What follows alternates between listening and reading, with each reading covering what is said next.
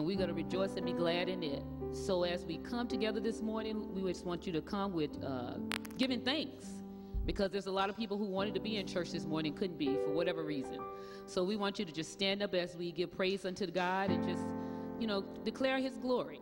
Amen? Amen. Amen. Amen. Amen.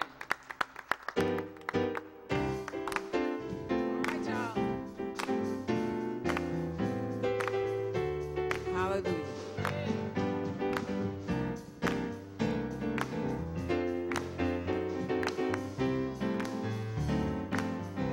Oh, we declare your glory in this place. Oh, we declare your glory in this place. Declare your glory. Declare your glory. Declare your glory in this place. We declare your power. We declare your power in this place. Oh Lord, we declare your power in this place. Declare your power. Yes. Declare your power. Declare your power in this place. We declare your healing. We declare your healing in this place. Oh Lord, we declare your healing in this place. Declare your healing. Declare your healing. Declare your healing in this place. We declare your victory. We declare your victory in this place. Oh Lord, we declare your victory in this place. Yeah. Declare your victory. Declare your victory. Declare your victory. Declare your victory in this place. We declare your glory. We declare your glory in this place. Oh Lord, we declare your glory in this place. Declare your glory. Declare your glory. Declare your glory. Declare your glory. Your power. Declare your power. Declare your power. Declare your power. Declare. Now declare your healing. Declare your healing. Declare your healing. Declare your healing. Declare your victory. Declare your victory. Declare your victory. Declare your victory. Declare your victory. Declare your victory. Declare your victory. Declare your victory. Declare your victory. Declare your victory. Declare your victory. Declare your victory. Declare your glory. Declare your glory. Declare your power. Declare your power. Declare your healing. Declare your healing. Declare your victory. Declare your victory. Declare your victory. Declare your victory in this place. Hallelujah. We declare your victory in this place. Amen. It's scripture time. We're going to be reading from Psalms 124, verses 1 through 8. Let us read together. If the Lord had not been on our side, let Israel say. If the Lord had not been on our side when people attacked us, they would have swallowed us alive when their anger flared against us. The flood would have engulfed us. The torrent would have swept over us. The raging waters would have swept us away. Praise be to the Lord, who has not let us be torn by their teeth. We have escaped like a bird from the fowler's snare. The snare has been broken, and we have escaped. A song of ascents of David. Our help is in the name of the Lord, the maker of heaven and earth. Amen. Amen. May God add a blessing to the hearers and the doers of his holy word.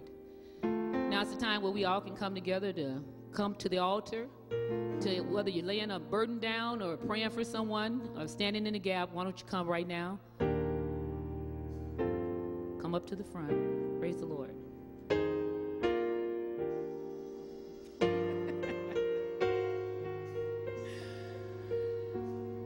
majesty. How I worship majesty. How I bless you. For you alone are worthy of my praise. Let's do that one more time. Majesty, how I worship, hallelujah. Yes. Majesty, how I bless you, for you alone, for you alone are worthy of my praise.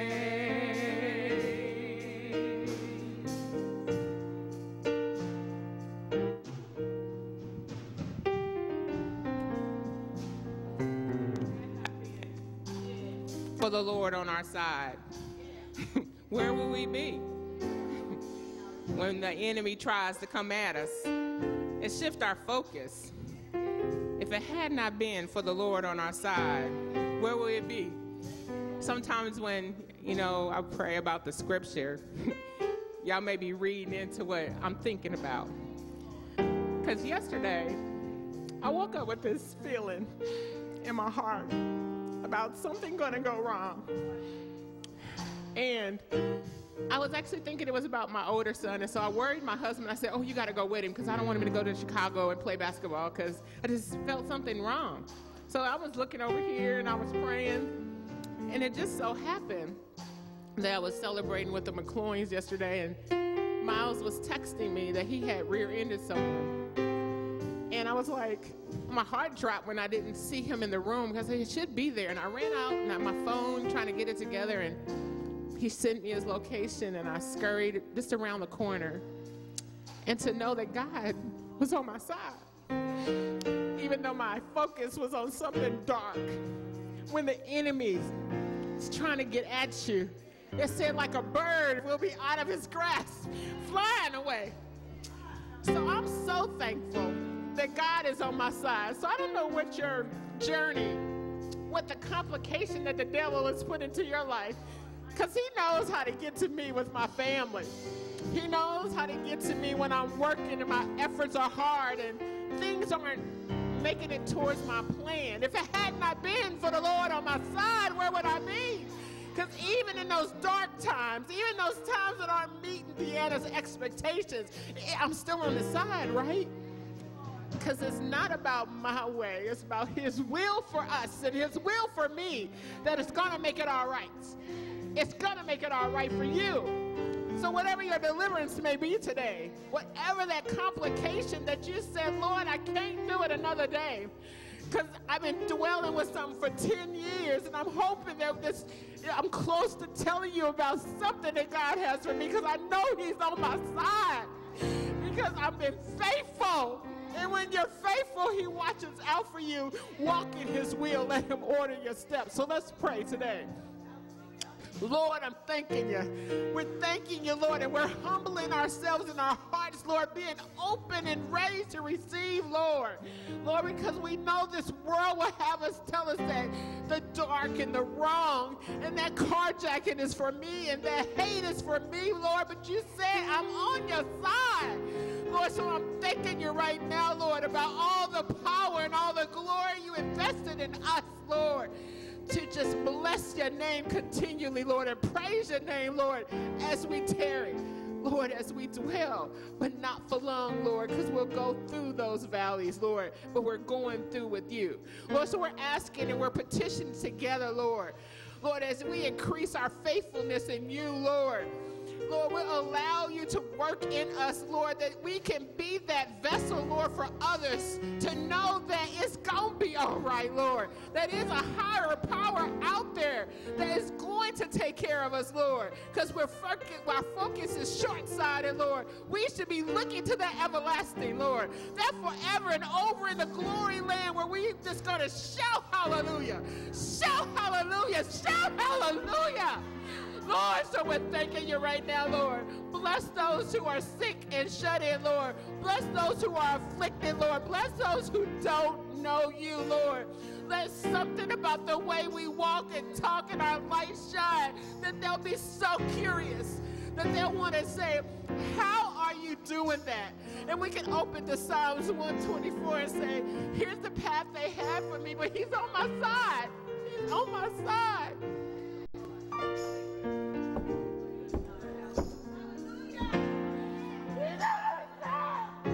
That's what I'm thanking you right now. I'm thanking you, Lord. Lord, we're just giving you all the blessing and all the praise that's due to your name. In Jesus' name we pray.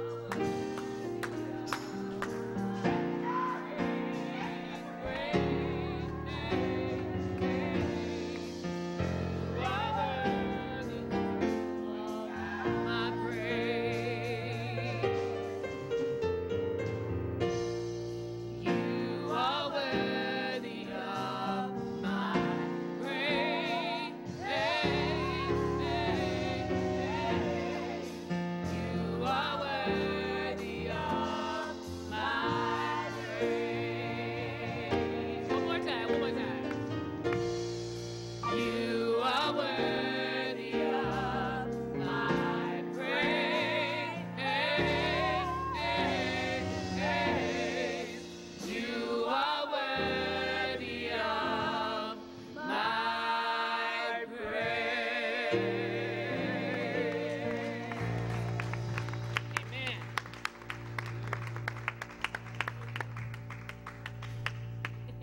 Is he worthy of your praise this morning? In all things, give thanks. I always tell my family, never lose your praise. I don't care what is going on. You can praise your way through it. We're going to have a little talk with Jesus. All right. Everything is going to be all right.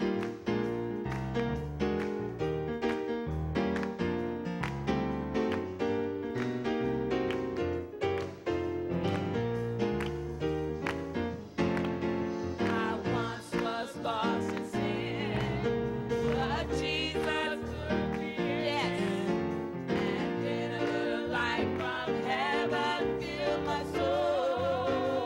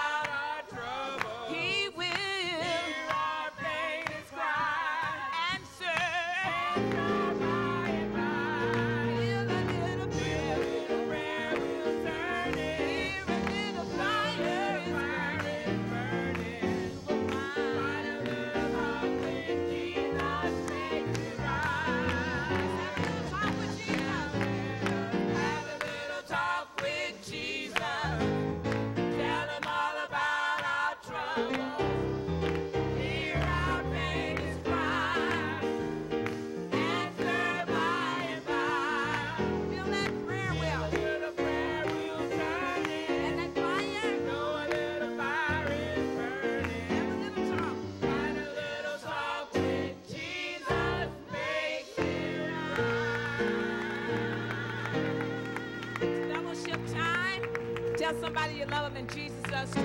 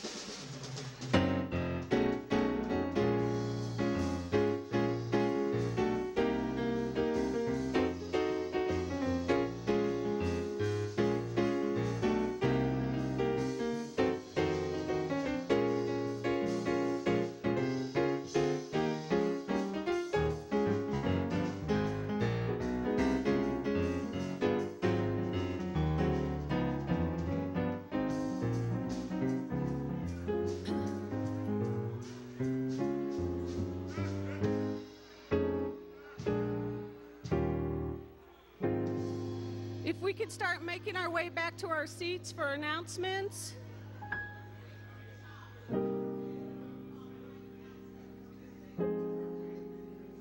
If we can transition back.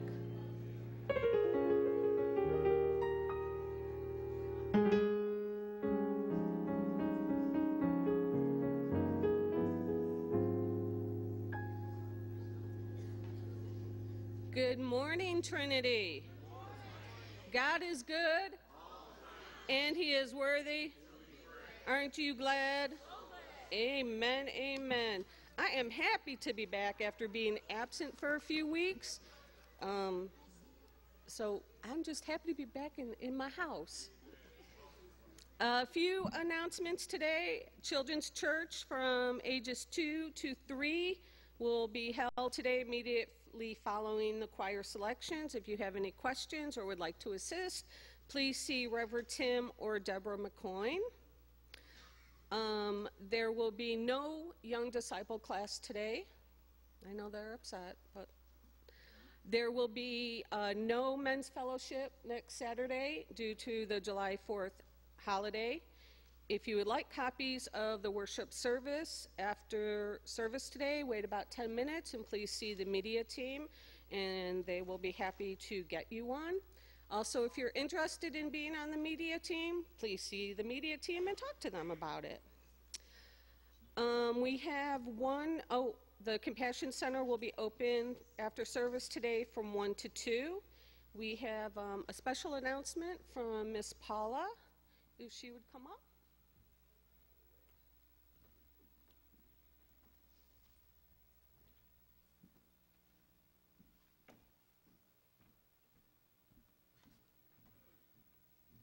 Good morning, church family. I'm here this morning on behalf of the Jamaica Medical Mission. We are nearing our first medical mission to Negril, Jamaica. We are excited. God is good. He's blessing. Amen. We are in short of some things, though, just a few things. You know, God has really blessed us, and He's just continued to bless us.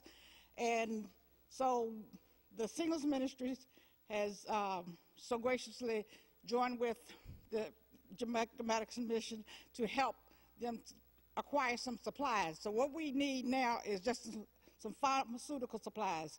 We are in need of multivitamins, Tylenol, Aleve or ibuprofen, aspirin, iron pills, antacid pills, B-complex, triple antibiotic ointment, hydrocortisone, Zyrtex and Claritin, antifungal cream. Our biggest need, however, is for the fish oil. We need 30,000 capsules. So if I'm asking, if you go into the store and you see some fish oil on sale, and sometimes you buy one, get one free, please buy them. Just know that they're going to a more than worthy cause. These things we buy every day, we just take it for granted. But here are people in need who are asking for something that they can't get. So I have placed the bin. My green and gray bin is back. There's a bin outside in the Northex, and there will be sheets on top of the bin listing everything I just said. And we ask that you buy these products, make sure they're unopened and not expired. And I promise you, they will be put to good use. And I thank you, the Singles Ministries thank you, the Medical Mission thank you, and God thanks you. Amen.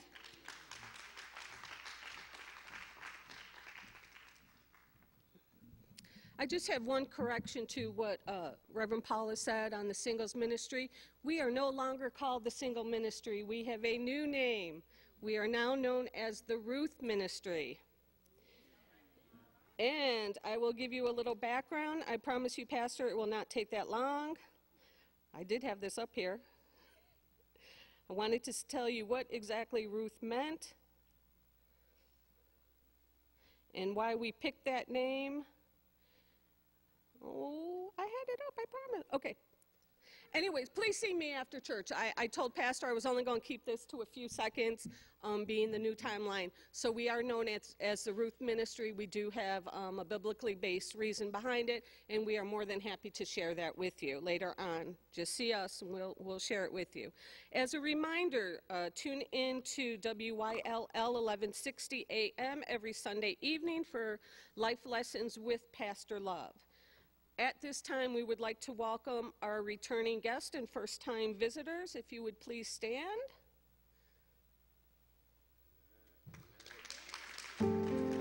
Welcome, welcome, welcome. Our ushers will be over to give you a visitor's card. If you will please fill that out and drop it in the offertory when it comes by. Once again, we know you have a host of churches to choose from on a Sunday morning, and we're glad you're worshiping here with us and hope to see you again. Reminder, Stacy Hatchett will be doing announcements next week, so if you have anything, please get announcements into her by Saturday noon at the website, or if you have her number, text her, or see anybody on the announcement team and we can get it to her. My thought of the week, I'm just happy to be home. I am happy to be well and happy to be home. And I hope you all are feeling the same way. And with that said, we are happy to be in the Lord's house here at Trinity Baptist Community Church. Our pastor is Bishop Dr. Michael J. Love. Trinity is a teaching ministry of God's holy word. We touch, share, love, and care, and thank God for this opportunity to praise and worship him. If you are looking for a church home when Bishop Love opens the doors, feel free to give your hearts to Christ and your hands in fellowship to Trinity. Have a blessed day. Amen.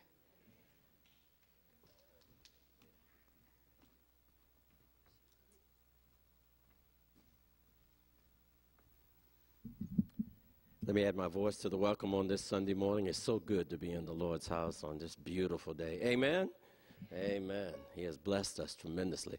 Let me say a couple thank yous, and then I'll get off quickly here. But I wanted to just get a couple thank yous for the last couple Sundays. We had a tremendous XL1 service as we recognized and congratulated our high school, college, and graduate school graduates for the year.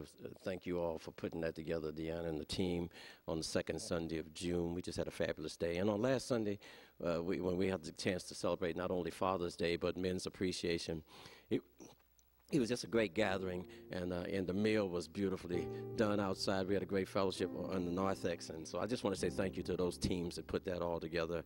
It was a very special time.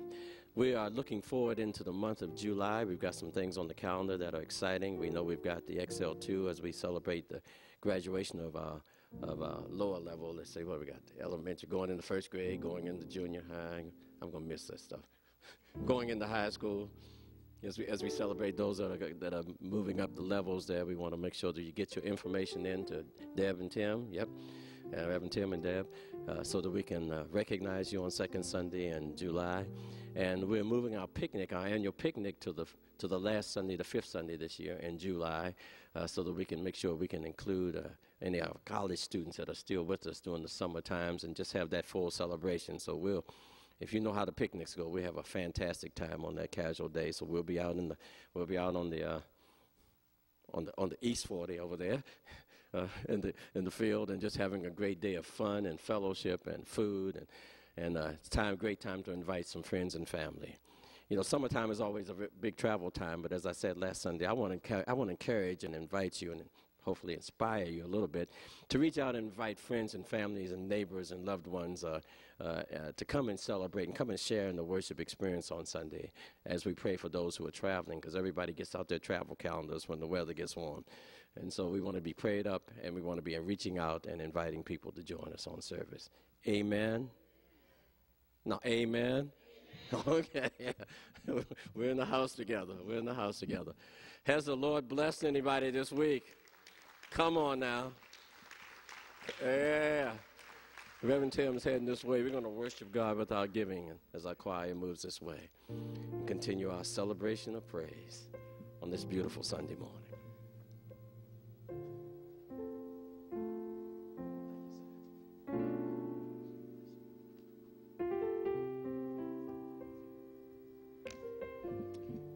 Amen. Let the church say amen. I'm going to ask our ushers to come forward as we prepare. I just wanted to start off by thanking everyone who has participated in sowing into my baby's life. We had her graduation party last night or yesterday, and I just want to thank personally everyone for the gifts, even those who couldn't attend and those who did attend, and just for sowing. It was just a blessing. We had an open mic where people could just share from their hearts. And I said, if she had a story from way back you could share, how she impressed on your life and what she meant to you, that was just a blessing. One thing that kind of blessed me is how many people considered Leah their baby. You know, a lot of y'all was claiming my baby, that she's my baby. And that just blessed my heart, because in reality, I claim your baby. And y'all heard me many times get up here and use that phrase, our babies, and they are the babies of this family, and they are all of ours. God is loaning them to us for just a little while we are here, and it's just a blessing. So as we prepare our hearts, let's hear from the word of the Lord.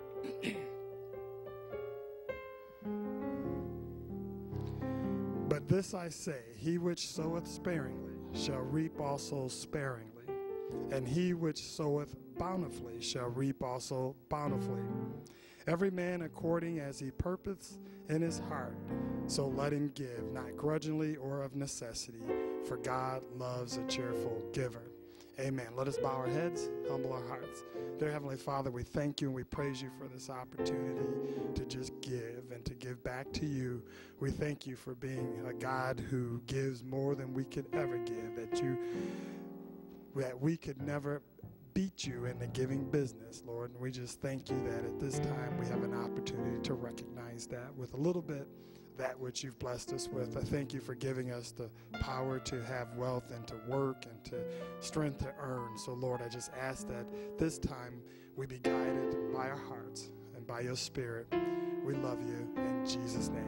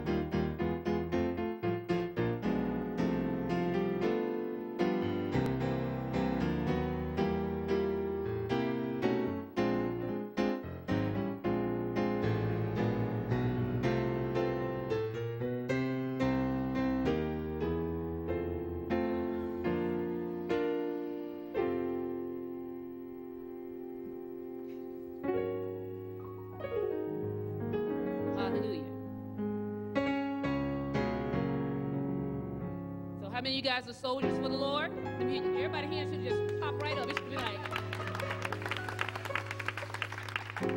All right, this is a nice upbeat song. So if you want to stand up and or stomp your feet where you at, but stand up and give God some praise. Come on and give it with me. Amen.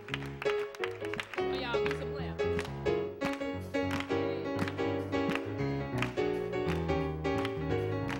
Well, I'm a soldier on the battlefield, and I'm fighting. Fighting for the Lord. I promised him I would serve until I die, and I'm fighting. Yes, I am. Fighting for the Lord. On this Christian journey.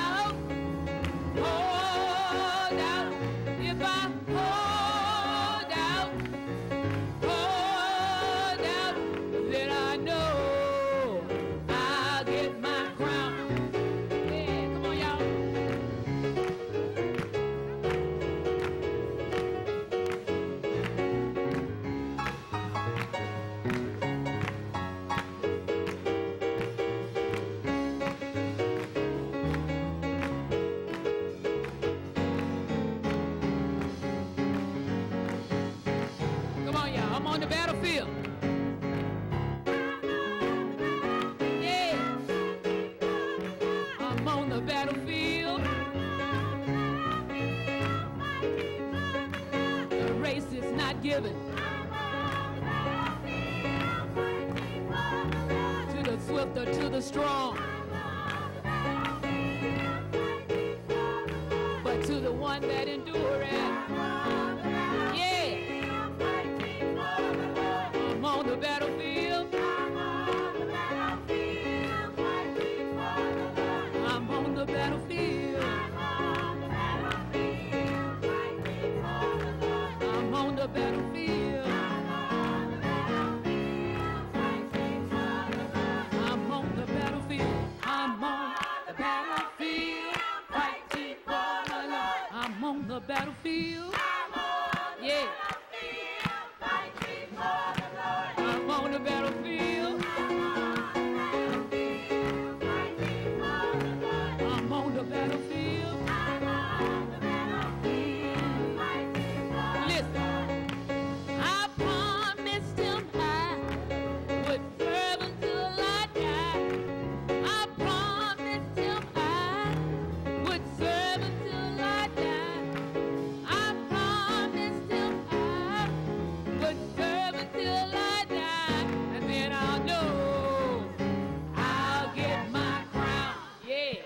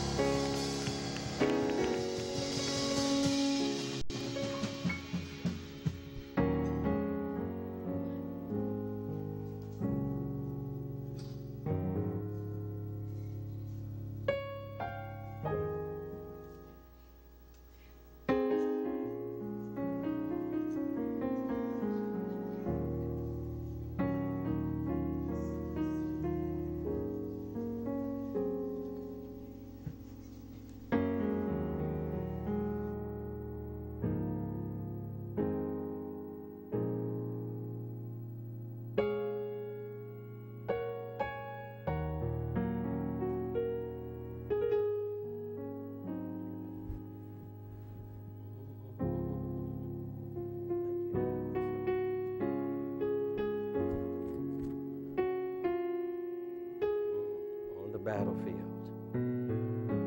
On the battlefield. Not really on the battlefield. Fighting for the Lord. Well, that kind of takes me right to the scripture that the Lord led me back to today, as it always tends to do. Turn with me once again to 1 Samuel. This time chapter 24.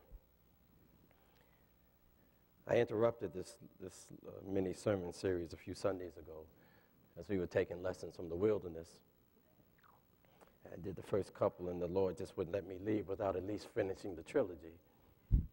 So I found myself back on 1 Samuel chapter 24, focusing our attention this morning on verses, I think I put up 4 through 8. We're going to put the King James translation up on the screen. I put as a key verse, verse number 12, I believe, for us, for our reading together, because it begins to capture the thought of what's happening during this whole chapter.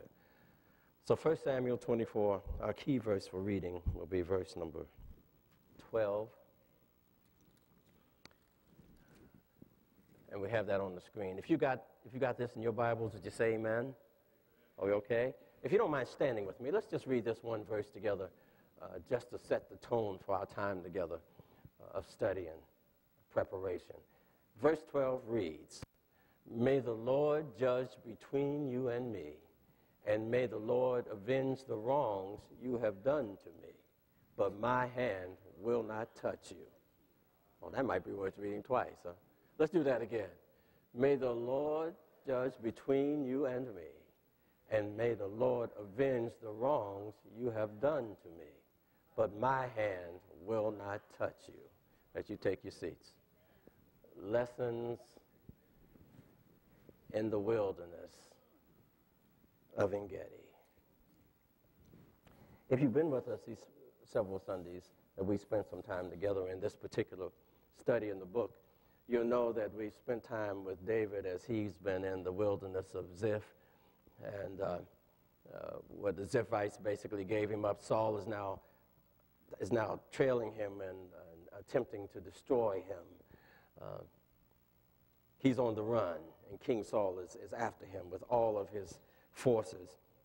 And you begin to see just how God miraculously provides insight and wisdom and protection to his anointed as he's indeed in the journey of trying to do what the Lord has called him to do, while at the same time run for his life.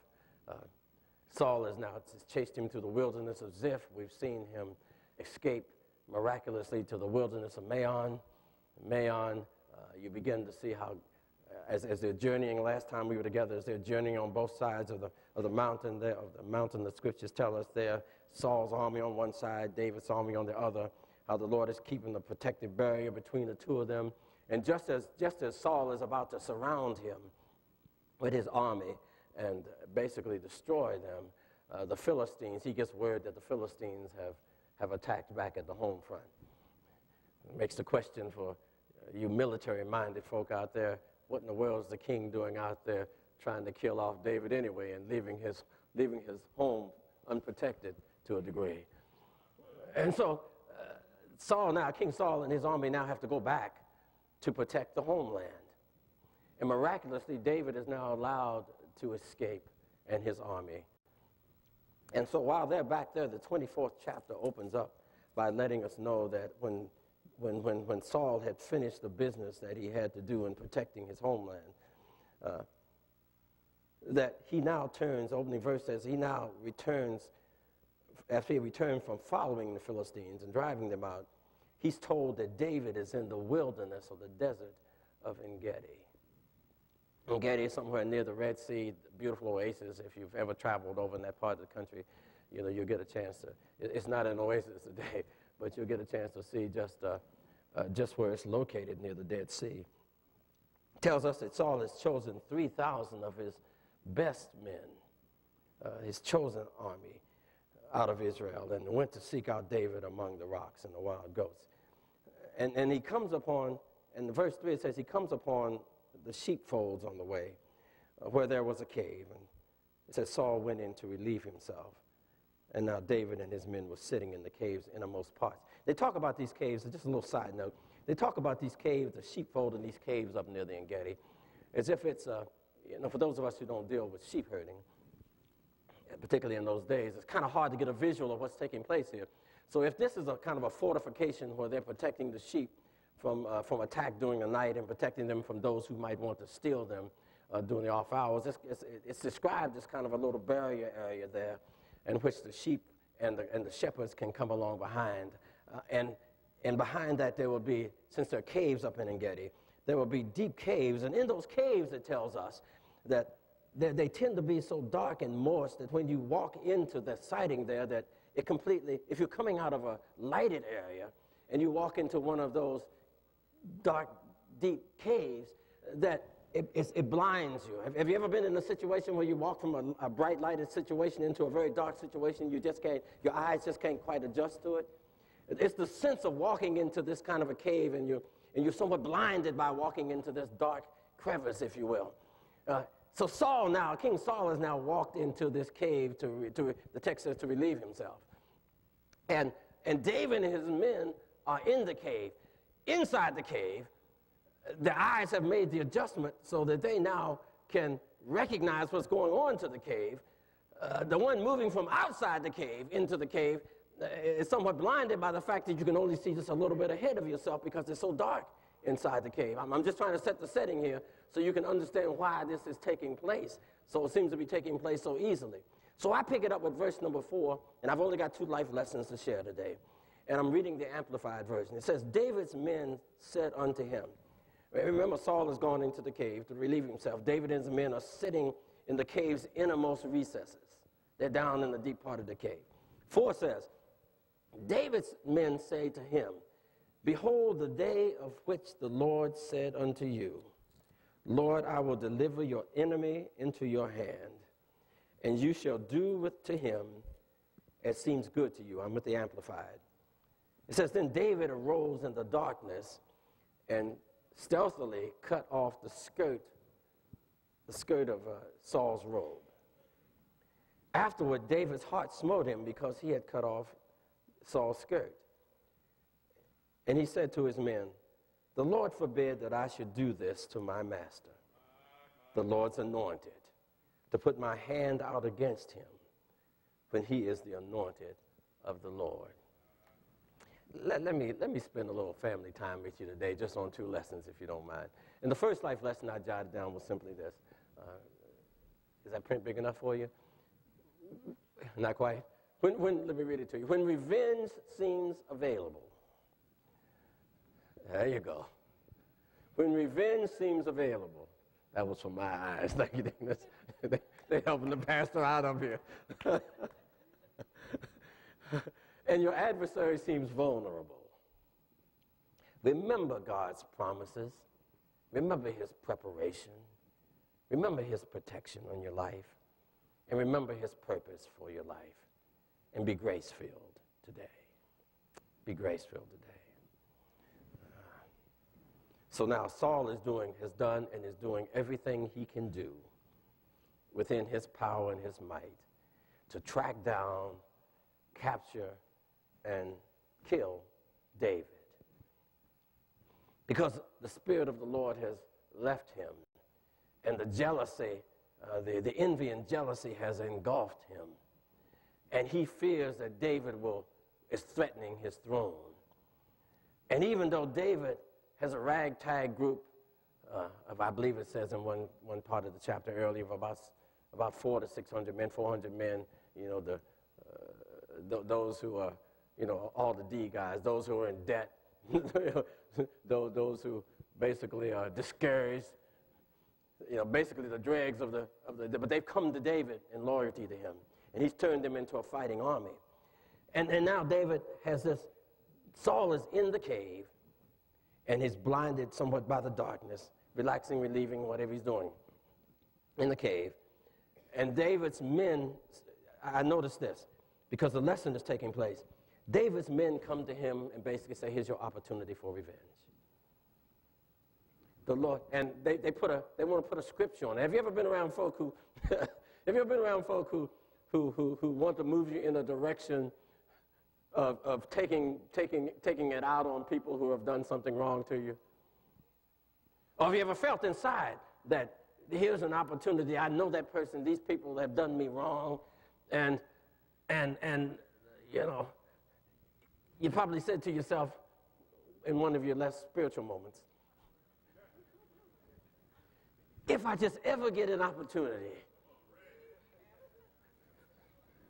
I'm trying to keep it real, because all of us are super saints. So,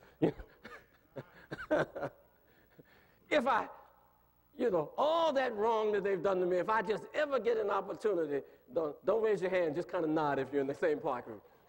I don't want the cameras panning anybody in here now. Just to get back a little bit of what they've done to me, then Lord, I might not kill him, but I'm sure going to hurt him. Well, then, if you've ever felt anything like that, then you begin to understand what the audience that David's dealing with. The men are basically saying to David, and they have the audacity to try to quote some scripture at him. They'll basically lay out some "thus saith the Lord" to them. You know, here he is the king has made the strategic mistake of stepping into a cave to relax, relieve, whatever he's himself. And he seems to be doing this without the necessary escort. So now he's in the dark, and he can't see, but his so-called adversary can see him. And in the midst of that, he doesn't know what's down in the inner recesses of the cave while he's trying to relieve himself. And not recognizing the fact that he's vulnerable to whatever might be going on inside of the cave. He's just thinking, I've got the biggest force on the planet. Nobody's going to bother me. I can do what I need to do. I can go in here and relax and relieve myself. And how's David going? I'm chasing David. How's David going to bother me if he's anywhere around here? And in the midst of that, the boys in the background are saying, now here's your opportunity. And let me quote a verse to tell you that you're going to be righteous when you take his life. And David, to me, David responds in an interesting way. Because to me, this feels like a test. This clearly feels like a test from the Lord. It's a test and it's a learning. I mean, and so all parties are in the process of this testing taking place here.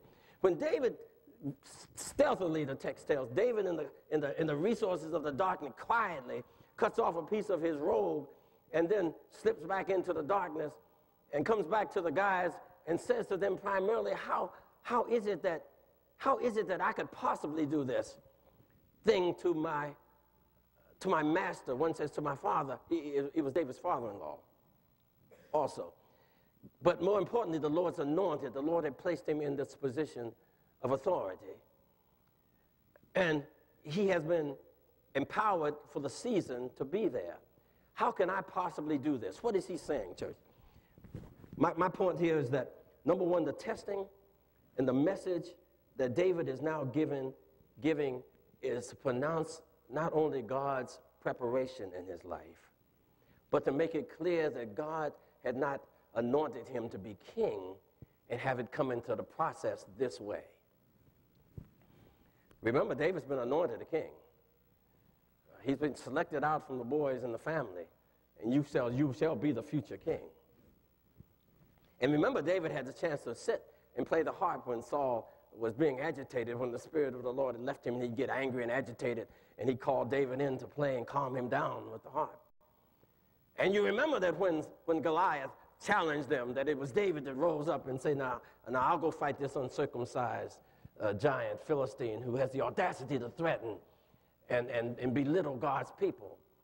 And you remember that it was David who came back to the chants and the cheers of the people. Saul, you killed your thousands, but David has killed their tens of thousands. And so David had only done what God had given him the power and the preparation to do. But Saul did not see the goodness and the preparation that God was making in his life. He only saw an adversary. And so now he's coming after David. So how do you get this heart that now is bucking against the flesh, which I know has to be telling David and the audience, you got all the boys in the background saying, David, you will be justified. You'll be righteous. The Lord, matter of fact, this is prophetic, that the Lord has put him in your hands and telling you can do with him whatever you want to do. How does David resist the temptation to kill the king?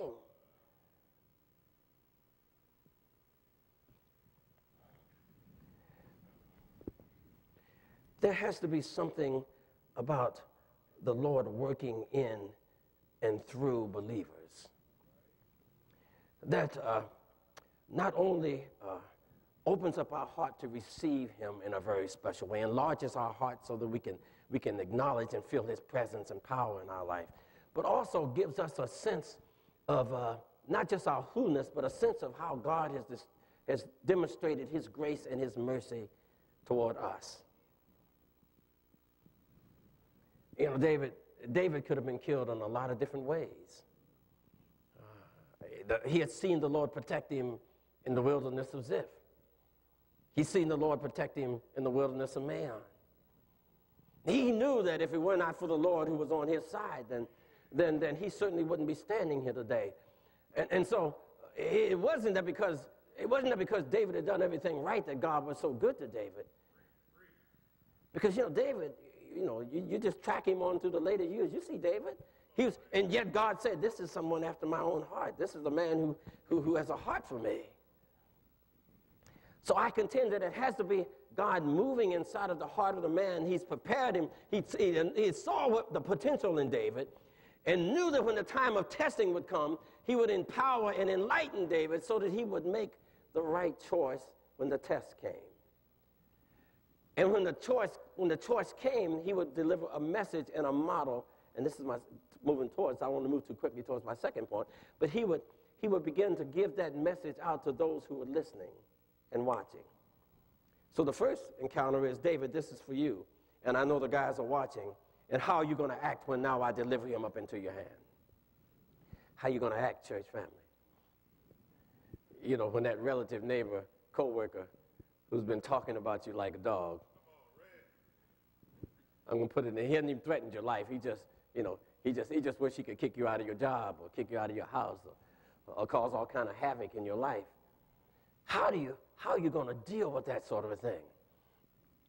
There's something powerful about it being let me get to my New Testament side. There's something powerful about it being a new creature in Christ Jesus.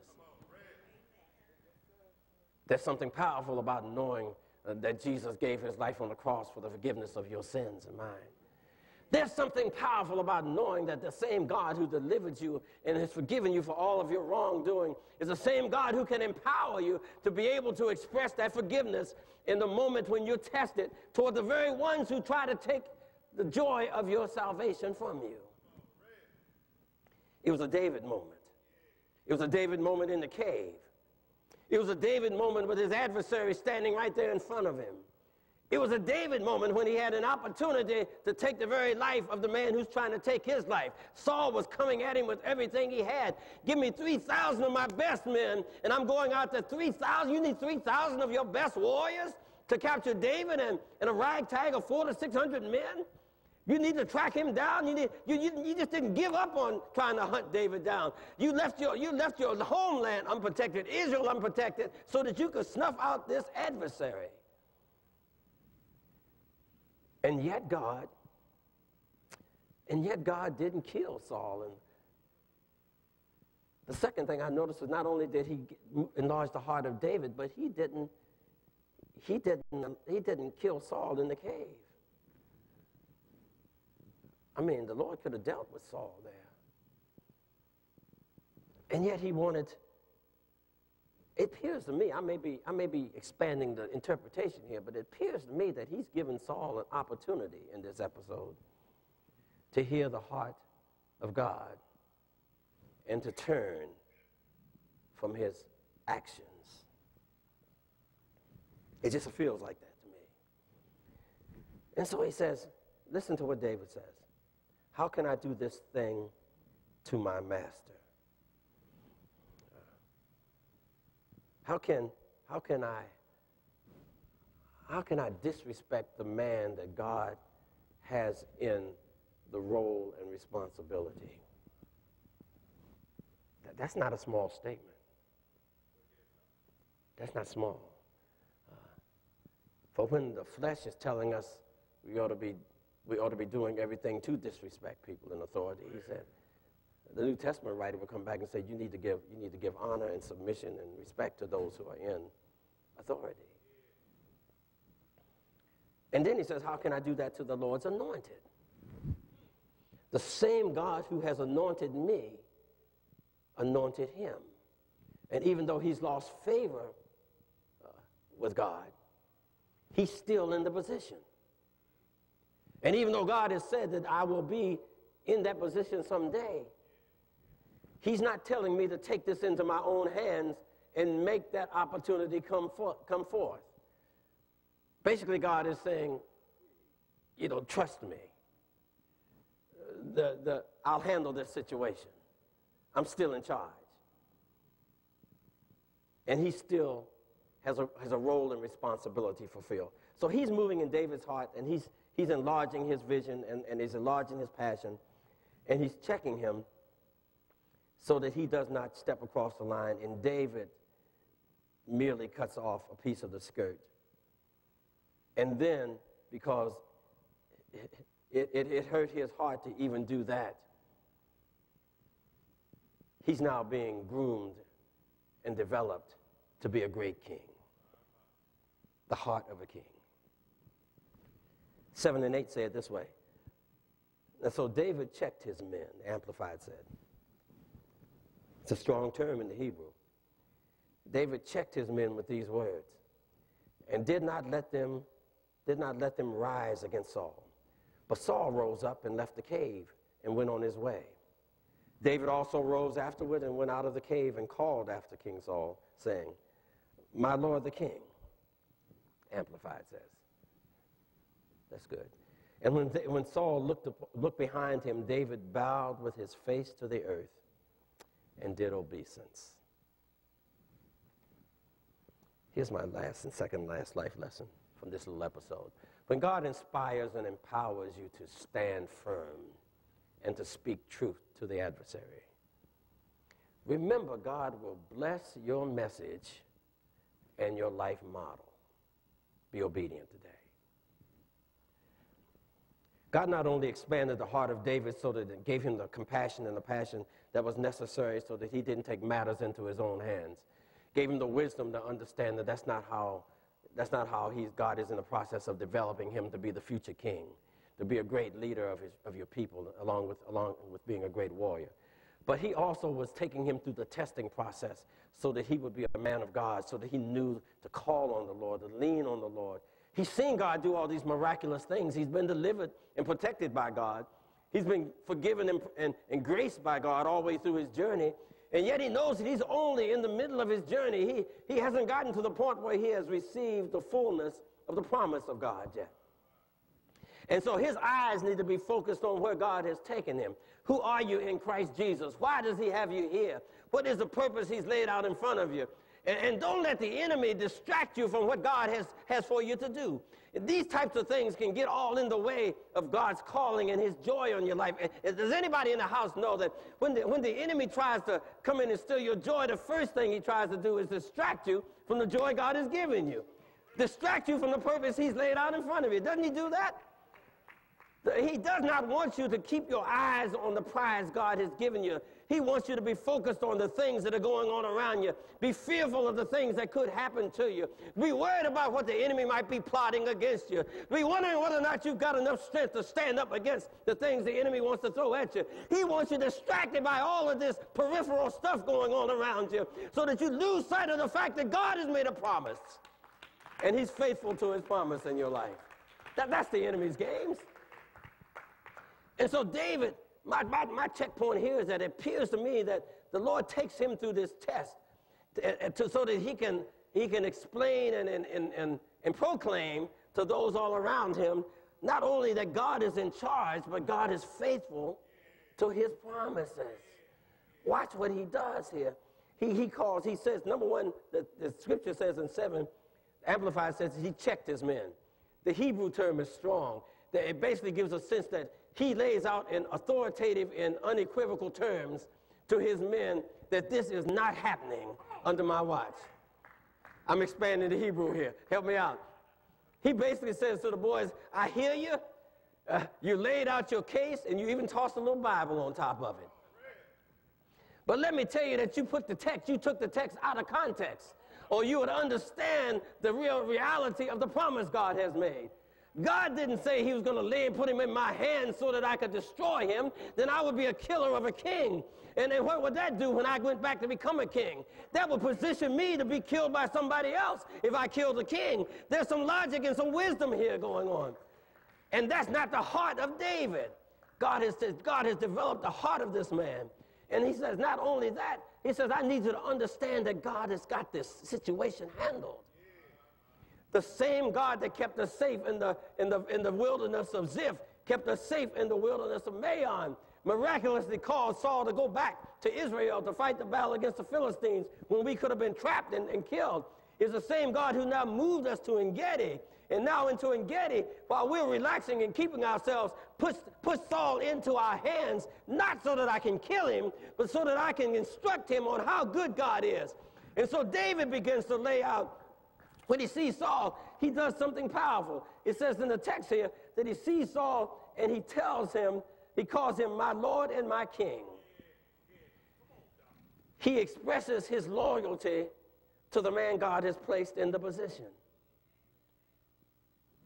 all the while knowing that he's the future king in process. And he gives, and when Saul turns to him, the text says, he bows down to him. And the rest of the story, as you read that chapter, is he begins to lay out his case to King Saul.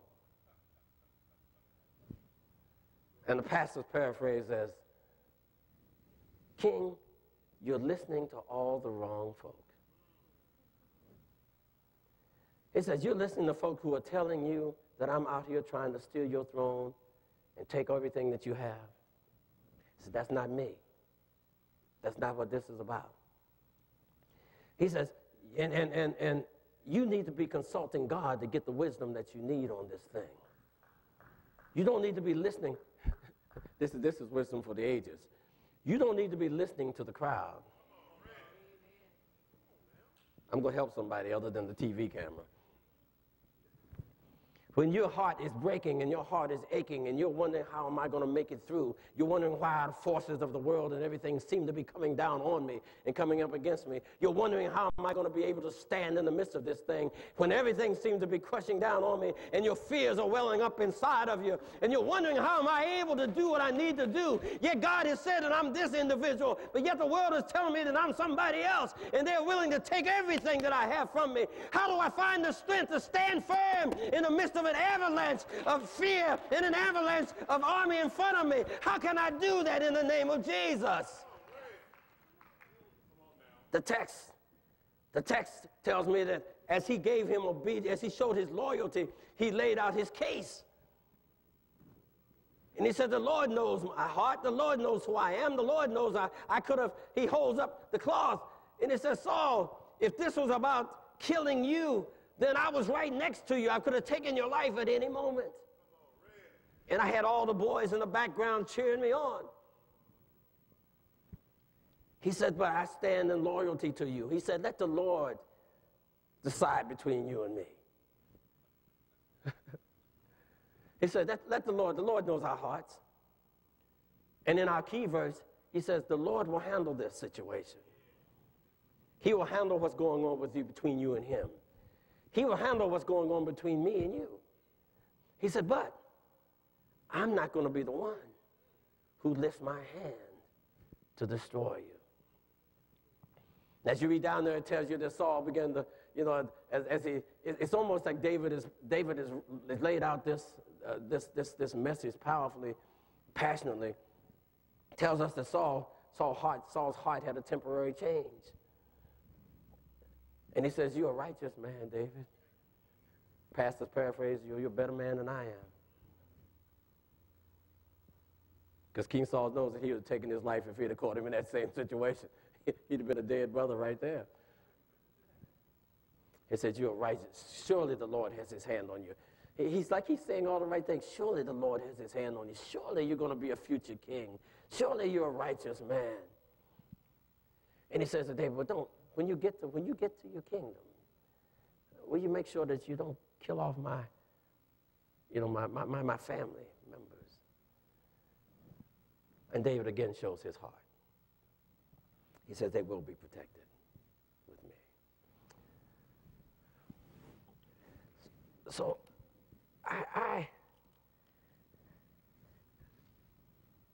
I see how God has taken David and Saul and David's men and whoever the other audience might be through this test of faith, this test of, do I seek revenge or do I provide forgiveness?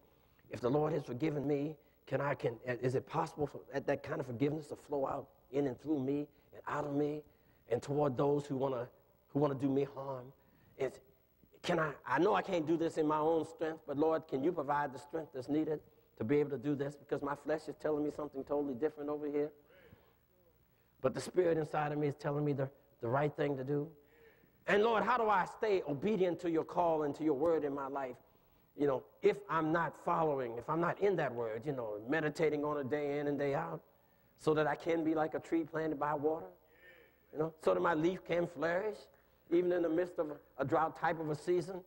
Don't we want that, Lord? If we can get to where we can just trust in the Lord enough in those moments of testing, in those moments of anxiety, in those moments of fear, to where we can remove what is forgiveness? Remove my sense of ownership of vengeance or what's my term? Of judgment, maybe is my term. Take it off of my plate and put it back where it belongs, on the Lord's plate. Lord, you judge between me and this adversary here. You know what's going on in my heart and his or her heart now. And Lord, you make it all work out, because I'm not looking for the battle. I'm looking for a sense of family, some reconciliation. Lord, make it right, if you will. And if making it right means that we need some separation between us, then Lord, you take care of that too. I mean, you know, you're the all-knowing God. Because along with forgiveness comes a little bit of wisdom, I do believe.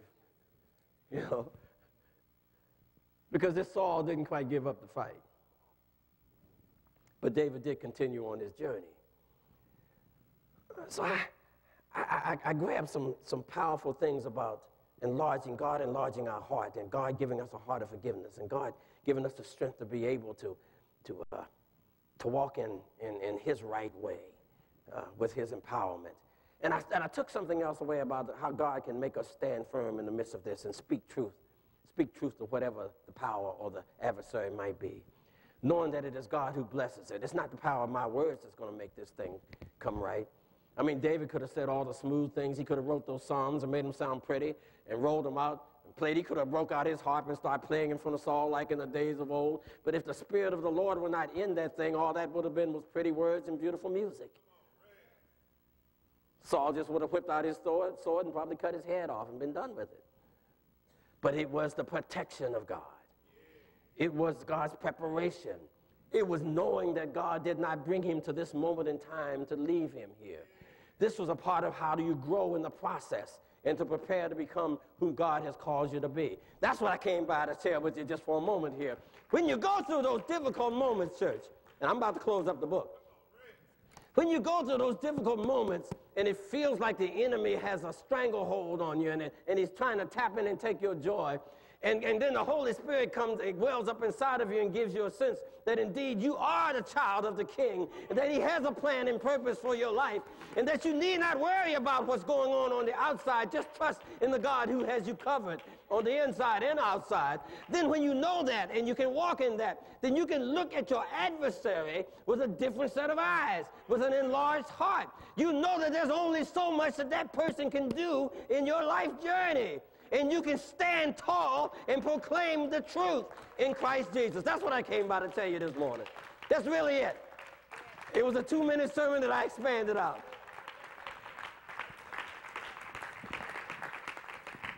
Let me pray for you, and we're going to head on out here today. Father God, I just want to thank you for this moment and for this opportunity you blessed us with. Thank you for giving us the grace and the mercy, the joy and the blessing to be able to stand tall, stand firm in your word and in you, Lord, in Christ, and be able to face those who call themselves our adversaries with a new sense of assurance and hope, and to know, Lord, that you've got this all covered some kind of way in your wisdom and your might, your love, your grace, and your mercy. And because you've shown us such grace and mercy, not only from salvation, but for every component of our life journey, you pour into us and out through us your grace, so that as we demonstrate the impact on our lives and proclaim it to those whom we come in contact with, they will see the impact of you in and on us, and want to know who this Jesus is that we love and serve. And with that opportunity, give us boldness to be able to proclaim the good news of the saving grace of Jesus Christ. And then, Lord, we know that we're only seed planters. And so as we just spread the seed out, Lord, we're praying that the ground will be prepared and will be receptive to your word. Some heart will be changed and come to know Jesus as Lord and Savior. In his precious name we pray. And we give you thanks, Lord. Amen and amen. As the musicians come, we're going to open up the doors of the church and extend an invitation, if you're here, to come and become a part of the Trinity family. If you're seeking a church home on your Christian experience, we invite you to come down front and let us introduce you. Or as a candidate for baptism, if you've accepted him today. As our new members, directors come down front, let us stand together. The doors of the church are open. The invitation to membership is extended to you. If you're here, and we'd love to welcome you home if the Lord is calling you in this direction today. Won't you take that step of faith? The doors are open. All the way. Going all the way.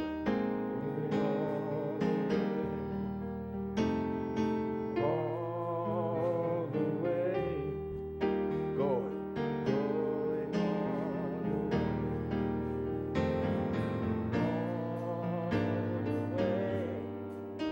Going all the way.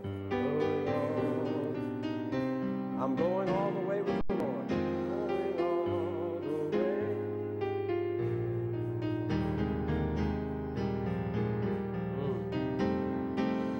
I made my choice. Going all the way. The doors are open if you're hearing the Lord speaking to your heart. Won't you come? I made my choice. Made my choice. Going all the way. I made your choice. Going all the way. I'm going all the way with the Lord. Going all the way with the Lord. No turning back. No turning back. Going all the way. No turning. Going all the way. No turning back. No turning back. Going all the way. Going all the way. Going all the way with the Lord. Going all the way. I'm going all the way with the Lord. One more time. I'm going all the way. Lift your voice. I'm going all the way with the Lord. Can you give the Lord a hand clap of praise? Oh, yeah. Thank you, lady. Take your neighbor by the hand as we prepare to close with our benediction. Thanking God for this beautiful day. My, my. With our heads bowed, with our eyes closed, and with our hearts humbled before the living God. Assuming an attitude of prayer, lifting our hands to him in praise. Now unto him who is able to keep you and me from falling and present us faultless before the presence of his glory with exceeding joy. To the only wise God, our Savior, be glory, majesty, dominion, power, now henceforth and forevermore. Let all God's people say amen. Holy.